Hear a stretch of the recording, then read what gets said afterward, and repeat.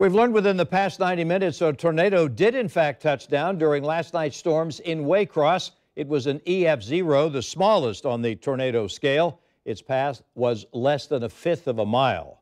Today in Clay County, this Orange Park school is cleaning up damage done by two large trees that fell onto the building and onto a bus. News 4 Jax reporter Jennifer Reddy was there this morning when the administrator was reminded of Irma.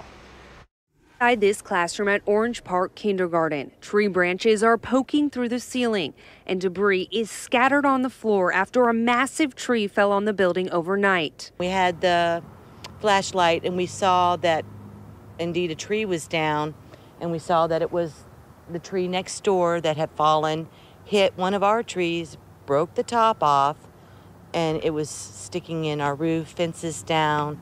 It was a mess. Patty Tausch and her family run the school. She says they recently finished repairs from Hurricane Irma. Not again.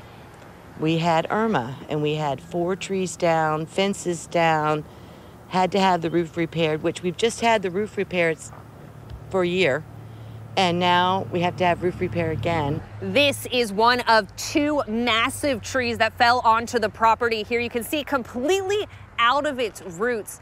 In the back, a second tree fell on a building, damaging the classroom. Despite the damage, the school is still open, operating out of classrooms untouched by the storm. And what's next? Repairs. Repairs and tree cleanup. That's what's next. So we do what we do. Jennifer Reddy, Channel 4, the local station.